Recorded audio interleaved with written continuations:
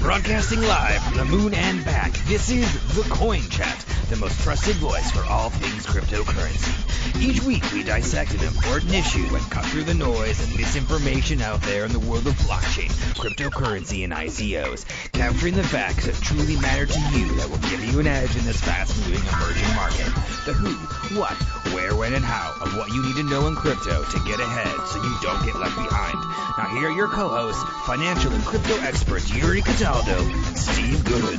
Hey, this is Steve Good on the Coin Chat with Yuri Cataldo, as always. Welcome back, cutting through the noise and misinformation in cryptocurrency to tell you what really matters. That's right. Only what matters. Only what matters, because lots of things matter in life, but we're only going to tell you what really matters. So That's true. Today, Yuri, I think you wanted to ask some questions because I was away last week in Singapore on a little bit of a mission, but I went to a private fundraising, not fundraising, what am I saying? A private investors and ICO gathering, a networking event, which was really cool. And I got invited because of our show, and because of being an advisor out in crypto. And they just wanted to have some personalities that were there to help them look at the projects and talk to people. So it was really cool. So well, perfect. I know you wanted to ask some questions. I'm sure many people would like to know, what is it like to go to one of these private events where there's about 60 people in a room, including crypto whales? Exactly. And I like how you just asked your own question that I was going to ask. No, I didn't. No, I really didn't. I'm not going to ask you anything else. No, I know that. It was just kind of funny. I was like, that was my first question. So what's your first question? Welcome back from Singapore. I would like to know, so what is it like to be in a networking event with crypto whales? Also, I'm glad they invited you for your personality, because you do have a good personality. Well, whales just take up a lot more space. No. Physically and no, to be honest, emotionally. Let me tell you how you could spot a whale. Okay. This is a really good one. So the better dressed the person was, the less money they probably had. Oh, like the tech philosophy on that one. Yeah, because the thing I noticed was the most, let's say, mild-mannered and low-key they were, the less they were trying to draw attention, the worse they dressed. Now, I didn't really think that would be true in Asia so much, the way we see in Silicon Valley or in London, but I mean, I tell you what, it was certainly applicable there too, because I know I met a variety of people. I met some Chinese family offices. I met a couple of different guys who would be considered whales, having gotten in early. They were, you ask them questions. They said, I got in 2010 and mined or invested and then sold and then held USD Tether for a while, and blah, blah, blah. And so you get these stories. So you get a sense as to who the people were that had some success stories and some, what they've invested in as well, which were also interesting, indicators of their success. But that was pretty interesting. So there was a real range of people, including people that showed up to the event supposed to be, savvy investors who know about crypto. And I mean, I met one guy and talking to him for half an hour, teaching him what crypto is, at which point I handed him my card and said, here, just come to our show and you can learn the rest, because I'd like to go mingle with everybody. But it was really hilarious because there were a lot of people from a lot of different backgrounds. It wasn't just crypto, investors. There were also organizers. There were other social media people there. So it was a really interesting range of people just there to network and to really connect on a very close personal level. That's great. So how is this networking event different from, let's say, like a fundraising event? What are some, I know you've been to both. What are some things? So fundraising, first of all, to do fundraising, there's something legal that you have to have what's called a broker-dealer license, which is a regulatory license. And if you don't have that, then you shouldn't be doing fundraising at all. And also in fundraising, you'll typically do an honest ask, and you'll say, look, I'm looking to raise $5 million. I have this kind of whatever. This is our plans. This is what we're doing. This is where we're going. And that was definitely not being done at this event for a reason, because we were there to network, presenting different projects to give people a sense, so there were ICOs there presenting, or our STOs, presenting what they were doing. There was a range of different types of projects, which was really interesting to listen to, the good, the bad, and the ugly. And and equally, there was a range of different types of people in the audience. There were about 80 people in the audience that ranged from investors to, different types of media people, other types of fundraising, not fundraising, what do you call it? Event organizer types, social media people, some other social influencers, consultancies that are obviously running services. So the bulk of the people there were actually, VCs and family offices, either crypto VC, venture capital, or some of them were, normal venture capital who hadn't branched into it. Actually, there were some exchanges there as well. So there was a really weird kind of, because some of the exchanges have like their own venture capital funds where they look to the future of ICO and STO projects to work out who's who and what's what. And sometimes they might redirect them later to their own fund to say, hey, we're interested in investing in you, not exchange listing you. So that was pretty interesting. They're kind of an interesting range of people. Yeah. So what were some, because you said that there were a number of different presentations that happened. What were some interesting projects that caught your eye? Well, there were a couple that were really interesting that I'll shout out to them as well. So there was BitCurate. So a shout out to William. I'll let you know. I'll let him know about this. He's a cool guy. So William's got this social sentiment AI project that he and his company is doing. He's the founder. So really cool. I really liked what they were doing. Early stage, not ICO, not STO, just building software. And I like that. And it's just focused on the crypto sentiment, scanning multiple channels, using AI, trying to get a level of accuracy in the data to give people good indications of when they should buy or sell certain coins for trading. So that was pretty cool. Then there was another one that I thought was really interesting called Mobi, which was, again, a software project, not an ICO necessarily. They may end up becoming an ICO, but for right now they weren't. And this was Bill. So a shout out to Bill. And what was really cool about this is they're building a peer-to-peer email system. So if you think about email today, email is all about client server. And because it's client server, you have mail size limitations. So what they're doing is they're using a combination of blockchain plus peer-to-peer technology to enable you to send any file size to anybody, person to person.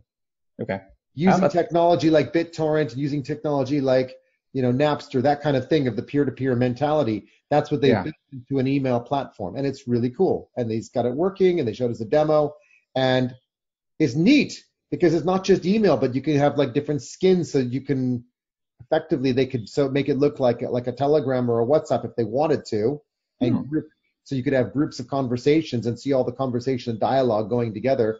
And you could equally see all the files you've received in a separate folder like a Dropbox. Okay. Very cool. Yeah, so that was pretty neat because I'm not a big email fan, as you know. I try to stick to the Telegram nowadays. But seeing something that might be disruptive to WhatsApp and Telegram and email and be peer-to-peer was pretty neat because I could just send you, a 2 terabyte file if I want to, and you'll eventually receive it. And there won't be any, rejections of files. So that was pretty neat. I liked that. Yeah. So you mentioned both of these projects, not like pre-ICO, not thinking about that. Was that how most of the projects were? No, most of them were actually token model, token economies of some form. Most of it was utility tokens. Some of them were security tokens, which was interesting to see kind of the shift in how much of it's become security token. And I would say, I think there were people thinking about it, but not many people really doing it yet. And even, dare I say, some that were advertising, utility tokens, but it was clearly a security and they just weren't aware of it. And I did have the opportunity to talk to one project who asked my opinion, and I said, you do realize that this token is tied to an asset, which makes it a security token. So you might want to rethink your model. And they were like, could you explain more? So I ended up sitting with one of the projects for about probably a half an hour, just kind of talking through like what to think about and how to structure the project correctly, and not getting into all the details, but just giving them a flavor of what they don't want to do, because I didn't want them breaking the law by accident. So that was pretty interesting because I still think there's a lot of people who just don't know what a security is or what an asset is, or that if you have a utility token and you say it's tied to, my equity or my cash, that it's just not it's just not a security, but it becomes one. And it was really interesting to see how many people just didn't understand that at all. Right. Interesting. Yeah. Well, I know we've discussed security tokens on this show before. We have. So other than, let's say, you noticing more security tokens, is there any other kind of trends? I know this was a smaller event, but are there any other kind of trends or just commonalities that you noticed that were happening that you haven't seen at previous events? No, same old No? rubbish. Lots of crap. Yeah. Oh, well, so actually, no, there is one trend actually Okay. this is actually pretty cool. So what I did see more of, and I'm hearing more of, is a term called reverse ICO. Okay. What's that? Okay, so that is basically companies that already exist that decide they want to move backwards into the blockchain. So they're going to reverse into the blockchain via some form of ICO, raising some funds so that they can actually launch a blockchain-based project. So rather than using their own internal profits to do it, they're just launching subsidiaries and backing into blockchain by way of the ICO. Okay. And so that was a term that was being thrown around quite a bit, actually. So I hadn't quite heard that term used that much. So now I'm fully aware that a reverse ICO is really existing companies backing into blockchain from existing core businesses that are probably based on database and centralized, and then moving to decentralized and blockchain. So that's really interesting. And there were, I think, 2 of them that I saw out of 11 projects that were doing that. Okay. So that was cool. That was interesting, and it's obviously a hot topic. And what's more interesting is that I could not justify why either of those projects was actually using blockchain at all.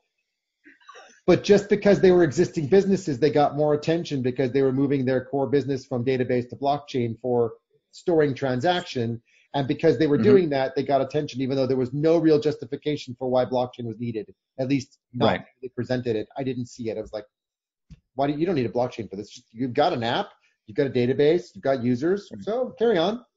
And it was joining the hype and that's a little bit worrying for me. It was like companies joining the hype just to raise money, which I'm not sure that's really the reason I want to invest in a project, is because they're an existing company. They already have money. Now they want my money to build something that may or may not necessarily need blockchain. But anyway, so a trend and some commentary that goes with it. Yeah, definitely. No, that's good. I've also noticed, not this event, other places where a lot of existing companies are, you're right, backing into blockchain. And you're right, basically they already have a database, and that's just what they're just using the word blockchain to build up on the buzz right now. So it's interesting that that's also popping up a lot of places. And I'd like to see a good use case for why they need to switch to blockchain as well. Sure, there's probably reasons for doing it if you're talking about consensus reward, reputation building, and participation of users, and giving them tokens for participation. All that's great, although it's one side of the token. but sorry, bad pun. Anyway, but oh yeah, sorry. But there has to be more to it than just giving out free money. That's not enough for me, because that just creates abundance, and abundance causes a coin to drop in value because there's too many coins in the market by giving them away for free. So obviously you need to have people participating that are also participating and doing things with the coin or buying them. So what I didn't see was that side of it with the existing businesses. So there wasn't enough for me there yet, but I think that's going to evolve too. Yeah. So I'm curious on why you decided to go to this event. So I know you've been to many meetups and events. So yeah, is that like, so how do you, for our listeners and watchers, what's your criteria in going to an event? How do you kind of gauge beforehand if you think it'll be worthwhile? Yeah, that's a good question. I mean, for the general public, most people tend to go to these large scale 2, 3, 4, 5,000 person events. Yeah. Don't find me at those for one reason, well, several reasons. One is it's just too many people that how am I going to connect with the people I want to connect with? The higher end investors oftentimes aren't going to those events for the same reason. It's just too many people. It's hard to network and connect with the people you want to connect with. There's no intimacy. On the flip side, these large events are great for one thing, which is you get some really good speakers. And of course, if I'm invited as a speaker to these events, I will go. But generally with these really big events, it's just really hard to get connected, but it's great for getting lots and lots of, juicy information and great presentations. So there's the plus and minus. I like to go to the small